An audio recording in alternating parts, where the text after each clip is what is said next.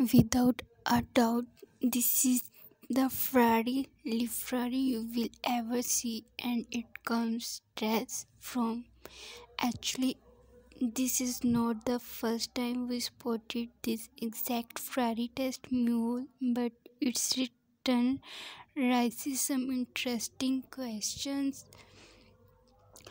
The video came from Supercar Spotter or YouTube, where we often catch secret Italian exotic in action. The last time we catch a LaFerrari bodied test car was October 2021, about a month prior for the debut of the Daytona SP3. It was a bit different than the test car seen in this new video. But taking a close look at the number plate on the back, we can confirm this is the exact vehicle captured on camera last July.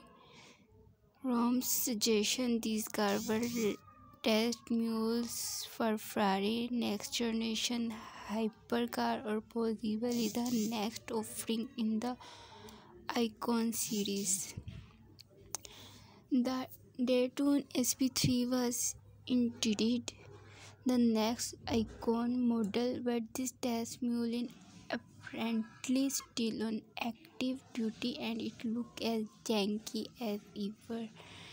The bonnet is heavy and miss their step of the passenger side, and the upper portion of the rear fascia is a crowd as a politician guide executives smuggling point up and in from the corner through without they are connected to anything, because the brown screen in the middle look like it's shielding center exact. And you know what recently revealed Ferrari has center exact, you guessed it, the Daytona SP3. That's why we question the true intent of this test car.